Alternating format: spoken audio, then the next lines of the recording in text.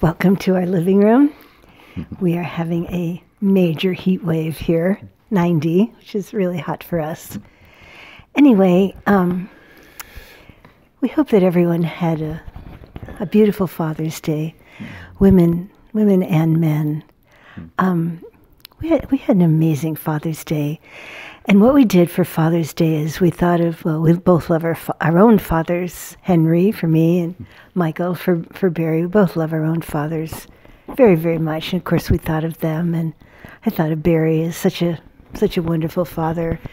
But we also thought of other men in our lives that have just come through and blessed us in a way that we needed to be blessed. We've had some beautiful teachers like Leo Biscaglia and Ram Dass, Pir Vilayat, Babaji.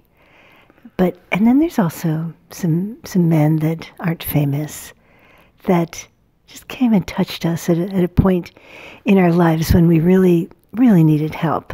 So I'm going to tell about this one man, Mr. Davis. Mr. Davis helped us extraordinary, huge amount. We were 22 years old. We had been together for 4 years.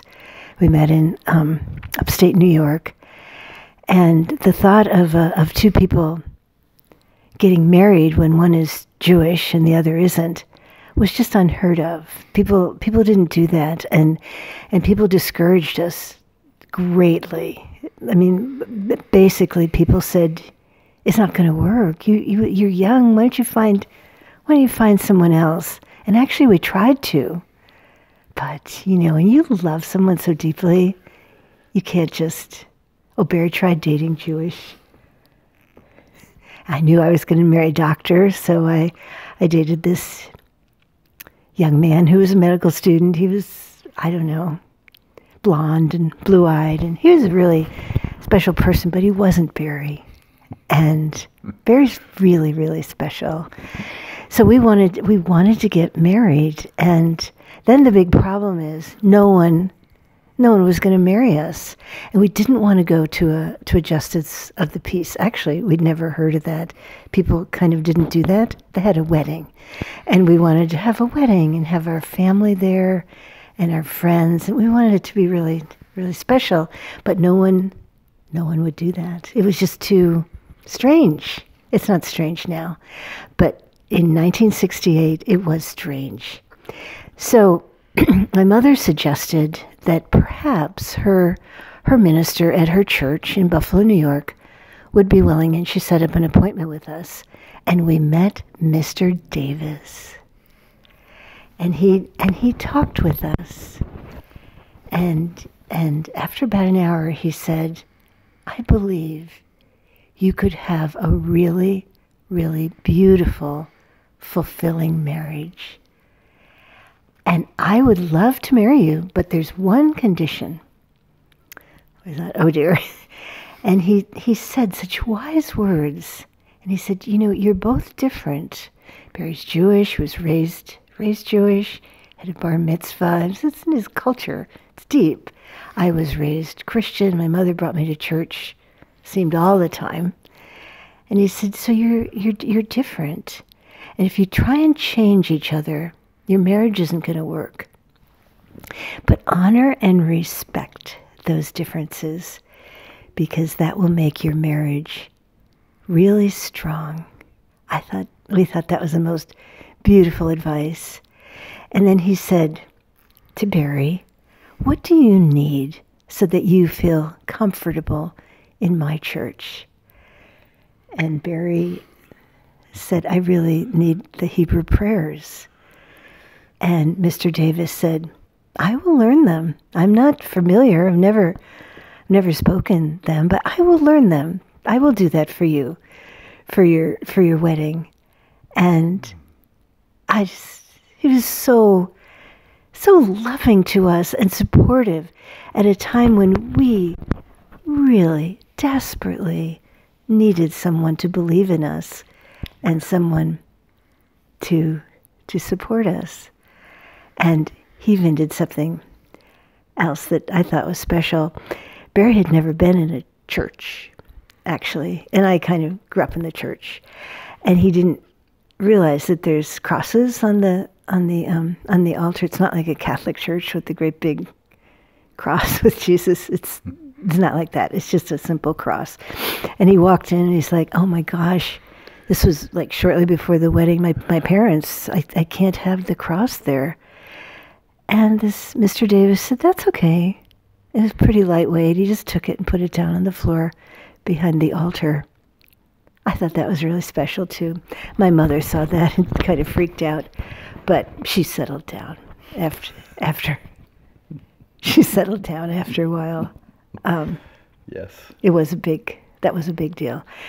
And I think, we're all in a position to give support to a young person, to see their beauty, to see that their dreams can come true, and just put our arms around them and say, I believe in you, and I will support you in this. And in that way, this beautiful love of the Heavenly Mother and the Heavenly Father can come through us. Mr. Davis, we think about him still a lot because he just helped us so much. All right. So do you have anything else to add, Barry? Or? Well, I'm really feeling Mr. Davis, how really it was the energy of the Divine Father that came just right through him. And we always need parenting. No matter how old we are, it feels so good to be parented. Sometimes we're parented by young people, younger than us, right? Yes. And sometimes by older than us. And sometimes it's mothering, sometimes it's fathering. But it's an energy that always feels good. It's like a feeling taken care of. And yes, Mr. Davis, he really wanted us to embrace how different we were. And we were different. We came from very different backgrounds, not just Jewish Christian. I remember when Joyce first visited my home near New York City, she couldn't believe, we sat down to a meal and there were some relatives visiting too, and everybody spoke at the same time. And if you want to be heard in my house growing up, you just spoke louder until finally you yelled and then people could hear you. And then I remember the first time visiting Joyce in Buffalo, New York at her home, and we sat down for a meal and somebody spoke and everybody listened. And I felt like I was on another planet. I couldn't believe it, that actually that was possible. And then somebody else spoke, everybody else listened. Imagine that. It was just mind-blowing.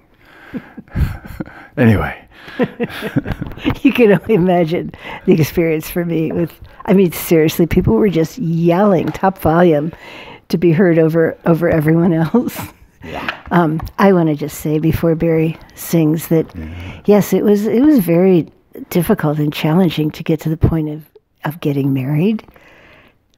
It's the best decision I've ever made in my whole life to marry this wonderful man. Yeah, being with this beautiful one has blessed my life enormously. All right. So, hasn't always been easy, especially when I'm loud and you're quiet. But we've learned. All right. I thought of this song. It's really. If you actually closed your eyes and listened, listen as if it's a divine father or mother singing to you. Okay, letting you know the truth. Okay.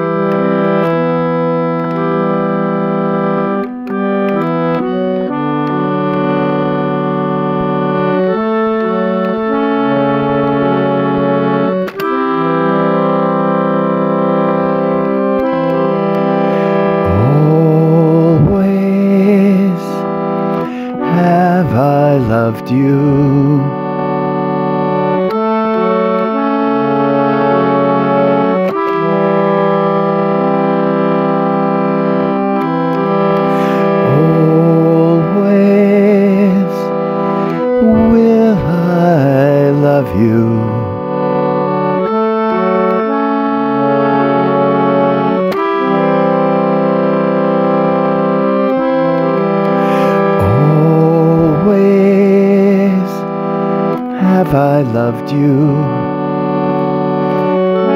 It couldn't be more clear. Always will I love you. I couldn't be more near.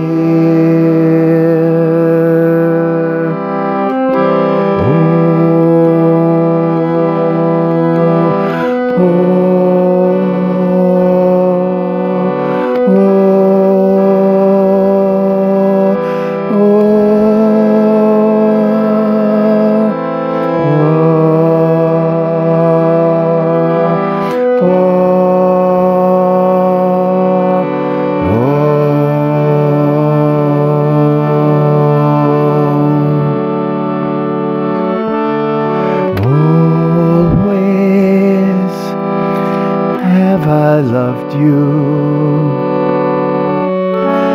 It couldn't be more clear. Always will I love you. I couldn't be more near. I'm right here.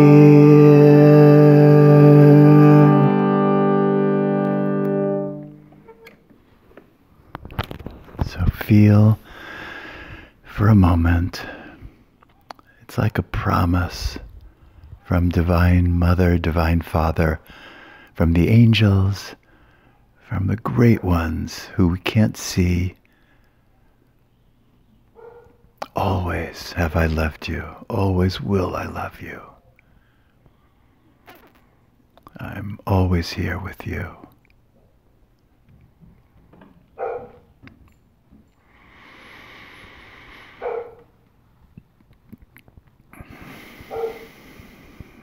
Thank you, thank you, thank you, thank you, thank you.